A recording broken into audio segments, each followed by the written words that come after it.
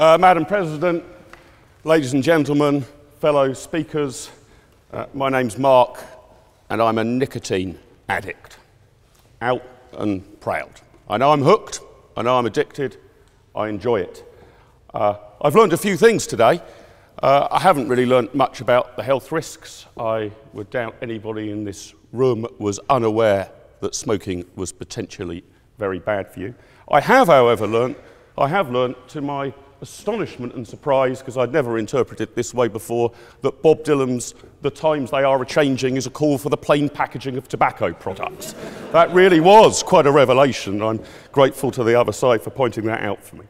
There is, with regard to the health issues, essentially, no doubt, no issue. If you consume cigarettes, any tobacco product, in the way that they are intended to be consumed, as the other side said at the outset, you run a high chance of suffering ill health and a high chance of premature death.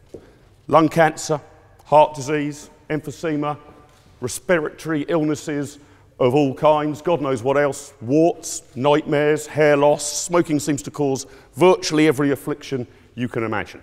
There might be at the margin some debate about the exact scale of this. I'm sure medics in the cancer field argue about exactly how colossal is the risk of lung cancer, but there's no debate in general that this is a habit and a product that is bad for you. But guess what? My view, and I think the view of this side of the House, is that living long and having good health matters. But it's not the only thing that matters in life.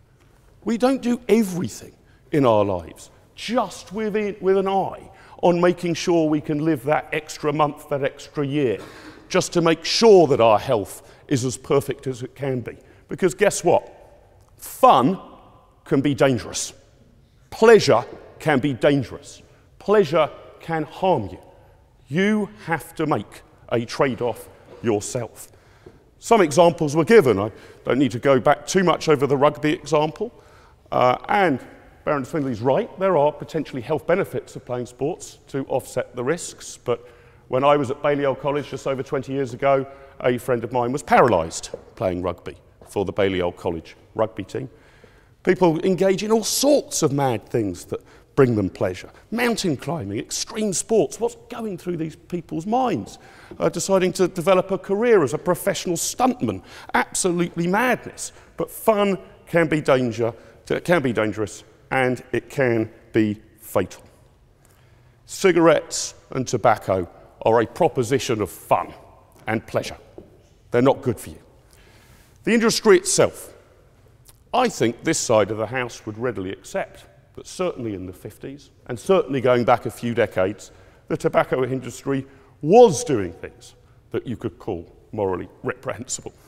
They certainly were incredibly slow to admit any health risks of smoking, or indeed that nicotine is addictive. I am utterly persuaded that it is.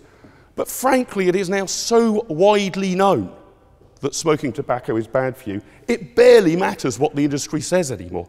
If the tobacco industry came out and said, no, actually, if you smoke cigarettes, you will live long and prosper, nobody would believe them. It is established fact that it is bad for you, and the world has moved on. There are, of course, on cigarettes themselves now, if you weren't already informed enough, these warnings telling you that it will cause you heart disease and all of the rest of it. Completely preposterous waste of space. Have you ever seen somebody go into a newsagent, buy a packet of cigarettes, look at it and say, geez, it causes cancer? Blimey, if only they labelled things more properly. I better ask for my money back. But nevertheless, it's there, clear as day. Everybody knows it. That battle has been won. Who are the industry? This point has come up, and I think it's worth nailing it. If you believe that you want to condemn the chief executive of a major tobacco company, I think you have to also condemn anyone who seeks to make a living out of tobacco. You clearly have to condemn them. If you are a newsagent in this country, most likely selling tobacco is your principal revenue stream. You are selling and making money and earning your living from a product that, if consumed as advertised on the tin, will cause you harm.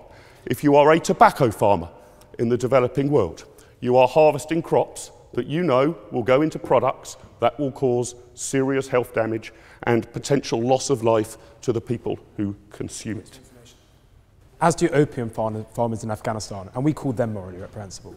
Well, you might call them morally reprehensible. If you want to condemn, I want you to be clear, and I'm glad you accept this on your side of the motion, that if you pass it, you are not just criticising the top bosses at PMI, you are criticising every tobacco farmer on planet Earth, you are criticising every newsagent and every salesman on planet Earth who sells tobacco across the counter. You are probably also condemning anyone who ever responds politely to the request, have you got a spare cigarette, mate? They're also dealing in death. That is what you're being asked to, and thank you very much for clarifying that you agree with that definition. That's what you are being asked to support.